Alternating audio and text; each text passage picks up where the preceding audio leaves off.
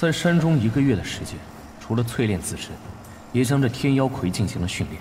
本身是5王境的天妖魁，如今已经突破至5皇境，可惜一直没有用武之地。这天妖魁和我心神相通，是尊完美的杀人机器。眼下可是他第1次实战，便用你们2个老匹夫来练练手。去，打开杀戒吧！不好，这5皇境的傀儡怕是不好对付。我已经感受到了他的威胁。二弟小心，接我一招，骷髅掌！呀，好强！大哥，敢伤我大哥，我不会放过你的，受死！如此靓丽，什么时候？不！天妖魁干得好！怎么可能？结束了。这么喜欢吸收别人的灵力，那我就以彼之道还施彼身吧。你的灵力，我不客气的收下，也算你还有点用。吞噬！大哥救我！我不想死！还有你们一个也跑不了。你也尽快下去陪你弟弟吧。叶云，你个混蛋！死在你手上，老夫不甘心啊！你也休想好过！老匹夫还有后手吗？这是什么？不好，中招了！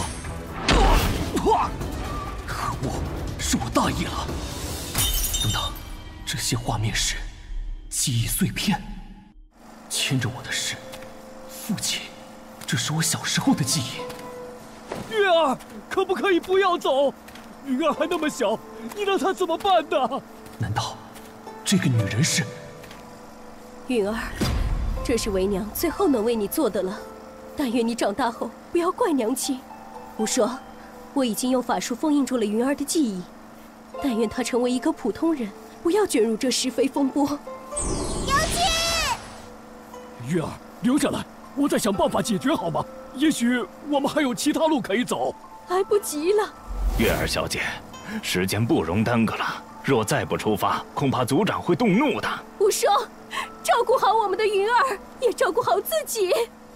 月儿，不，你别走！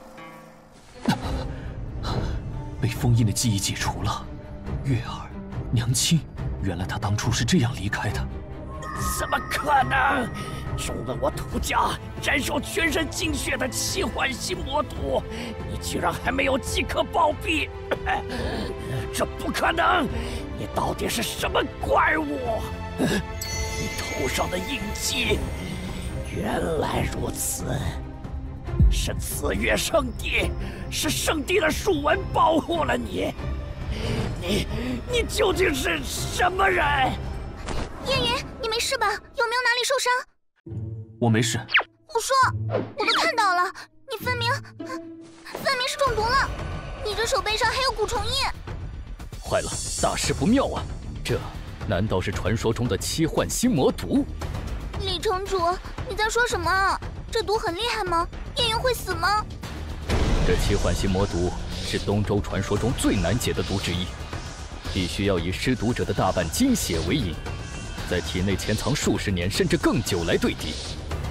简而言之，想要制造出一份七幻心魔毒，那就必须要具备一个人员庞大的家族，以数个家族核心弟子的血液来培养心魔毒，整个过程类似于培养蛊虫。初夜，我这是在哪里？